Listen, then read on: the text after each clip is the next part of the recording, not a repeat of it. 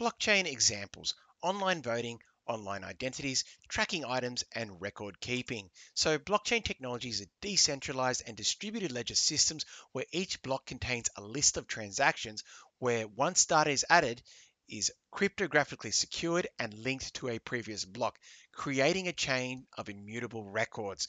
All right, so essentially, every time a product that is using blockchain technology, okay, or a data set or some sort of a record keeping system, as it moves around a network, it creates a series of blocks that moves with the entire entity as it is exchanged amongst different users.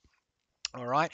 What we're going to look at here is a variety of scenarios where this technology is used, and the technology supports the authenticity of whatever the product or element is that is being transacted or moved across the network. So the first one we'll take a look at is that of online voting.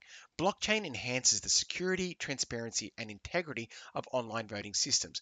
It ensures that votes cannot be altered because they're cryptographically written, okay, in a way that they can't be changed, removed, or tampered with after submission, providing trust in voting systems. Okay, so if online voting is happening, and obviously this would be happening online over a network such as the internet, this ensures that once a person has made their vote, their name is attached to it, it has who they're voting for, and it's timestamped. Once submitted, it moves to the area where votes are going to be tallied.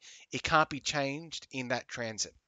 All right, so votes are made digitally and blockchain verifies and records them. As each vote is linked to a unique encrypted ID, it allows for a secure, anonymous, and traceable voting process.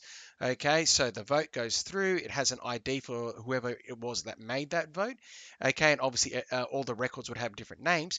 All right, but it helps maintain the authenticity that that person made their vote digitally through whatever network to the centralized location where the votes are being tallied. The next one we'll take a look at is that of online identity. Users can manage and verify their identity across multiple platforms securely without repeatedly sharing sensitive information, allowing individuals to control their personal data without relying on centralized authorities. So you can have these like digital licenses or membership cards, all right, and they are stored on your system, and then you can use those things to verify who you are when signing up for an online service or something relevant to whatever those memberships or cards are for.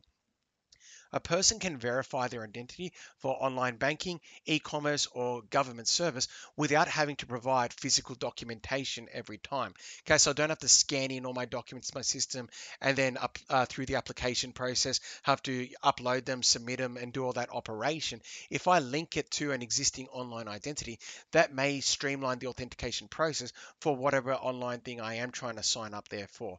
All right, so I can establish these legitimized online identities that are made up of my real history and obviously a date of birth and whatever anything else I need to sign up for. So it could be my Medicare card as well. Anything that legitimizes who I am.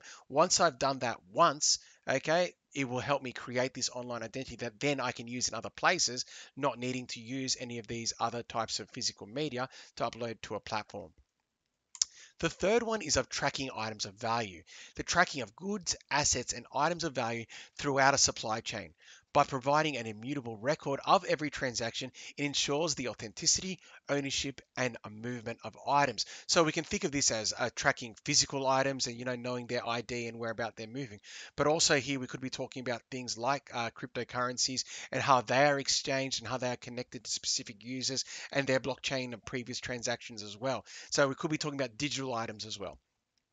Blockchain can be used to track items of value across multiple trades, preventing counterfeiting by verifying its history, okay, from manufacturer, so from the beginning of when it was first made, okay, and between different customers. So as they sell this potential digital product, okay, it can still be traced back between which previous customers had it right up to once the manufacturer released it as well. So the manufacturer to the first customer would be one block in the chain, and then every time a customer sold to another customer, that might create a new block in the chain as well. So we can track the history of the product back to when it was first made from the manufacturer.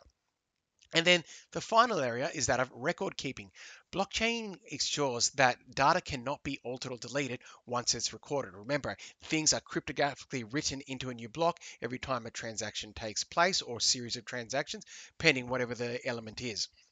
This makes it ideal for industries requiring long-term data retention and tamper-proof records. Okay, so they can build up this history of transactions, okay, that are locked in history, and then as the actual data or element, okay, or entity or product is moved between systems or nodes of a network, that history moves with it as the blocks of the chain.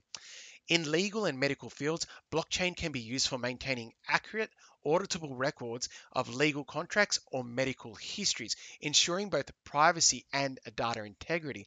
Okay, because the cryptographics ensures the security of the history of all the data within the blocks. Okay, but then the data integrity as well is the maintenance of that. The fact that the blocks are built up with the history over time of all the different changes that have been made and updating of the potential medical history or legal contracts. So it's all kind of locked into the blocks as well. All right, so that's how it supports a record keeping. So I hope this video has given you a bit of an understanding of areas where blockchain can be used. And some of them, obviously, you might be familiar with already, but I hope for those areas that you weren't familiar with, this has given you a bit of an understanding. Essentially, with online voting, how it secures transmissions between a user making their votes, with submission with a centralized voting tallying system that'll be calculating the votes, with online identities, how people can make authentic online identities and then use those digital online identities to verify themselves in other locations, with tracking items of values, how the items can be exchanged amongst users and moved between nodes of a system, and the blockchain follows and grows as users transact between each other. And then record keeping, okay, how data is secured and history is kept as it obviously moves around within the system through being written cryptographically and being immutable, that records can't be erased and giving authenticity about the history of whatever the record's about.